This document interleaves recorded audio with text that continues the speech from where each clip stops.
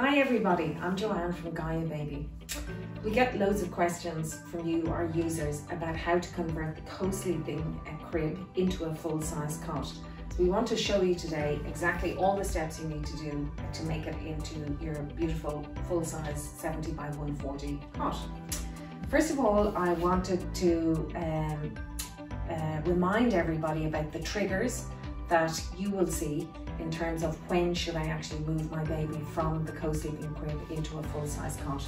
So normally we would say that this crib is certified up to 6 months old, but actually if your baby starts pulling up, moving around or trying to turn over before they are 6 months old, that is a trigger that you must move them into the full-size cot.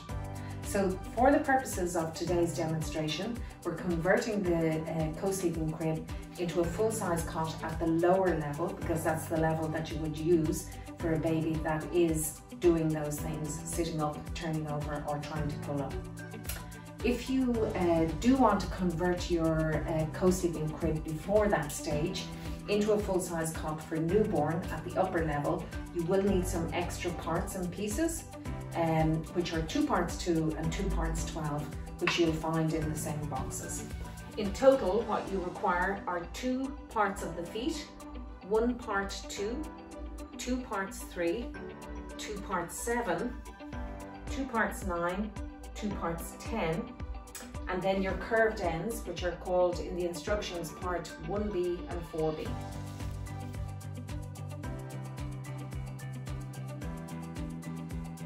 So for the assembly process, you'll need the Allen key that was supplied with your complete sleep package. You'll also need a Phillips head screwdriver, and then lastly, a flathead screwdriver. So the first step in the process, once you have all the parts gathered, that we would recommend is that you disassemble your co-sleeper. Now, for some parts of the conversion, we do recommend that you have a helper. So I have a helper here with me today, which is my lovely son, Jordan. So he's actually going to get started with disassembling the co-sleeper. So after disassembling, this is what your ends should look like. You should leave these barrel nut screws in and leave the leg pieces attached. For disassembling parts brought together by these barrel nuts, just use your flathead screwdriver, twist them to the left, and the parts should come away easily. And then, when you're getting them out, you can put your Allen key up and just pop them out like that.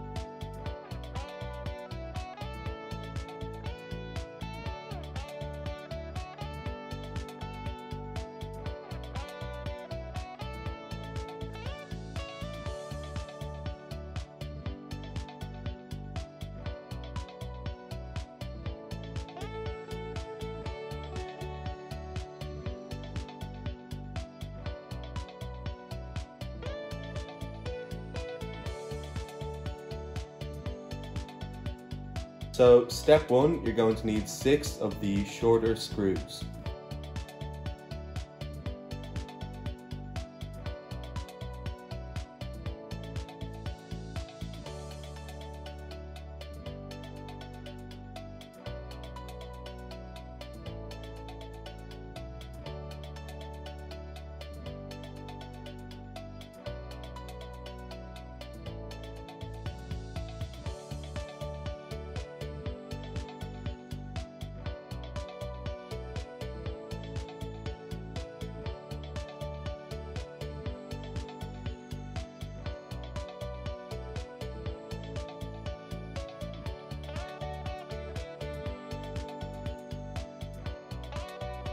Moving on to step 2, you'll need 4 of the barrel nut screws and 6 more short screws.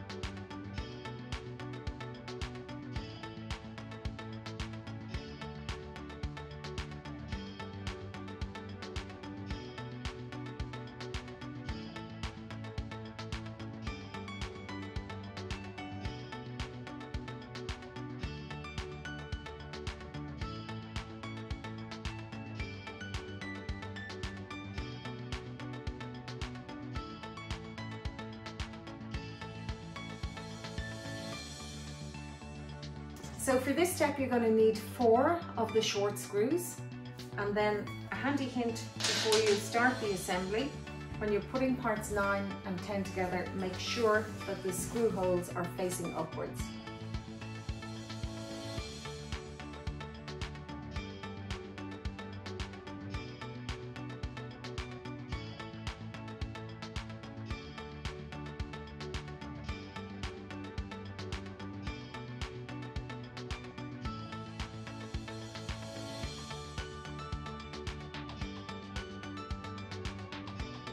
So for step 4, you're going to need 8 barrel nuts and 4 short screws.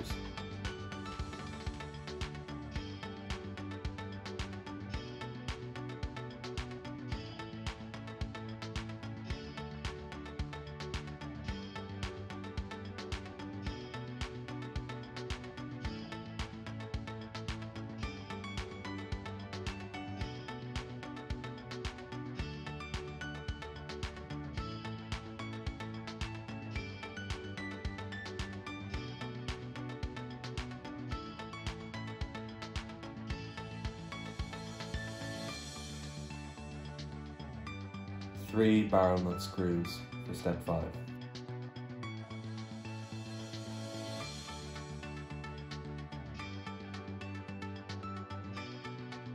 So 3 barrel nuts moving on to step 6.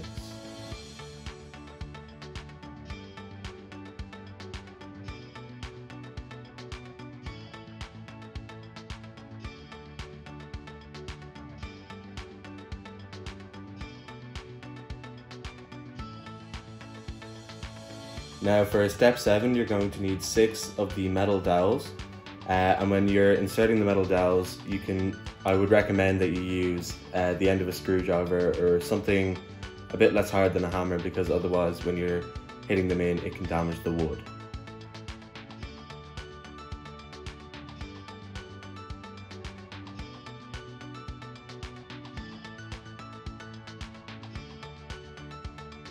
Coming on to step 8, you'll need 4 of the long screws and your 2 main side pieces, 2 number 11s.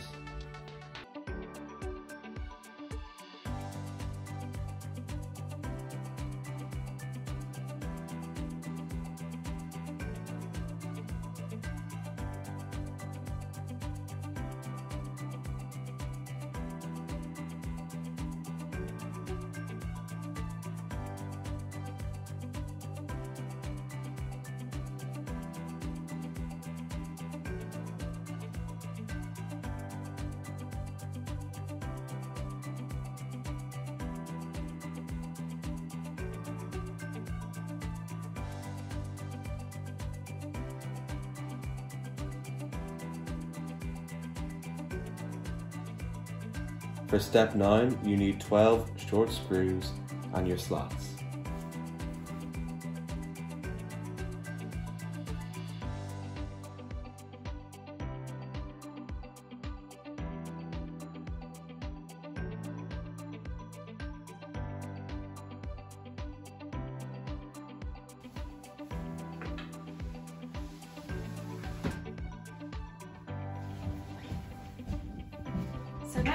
your baby ready.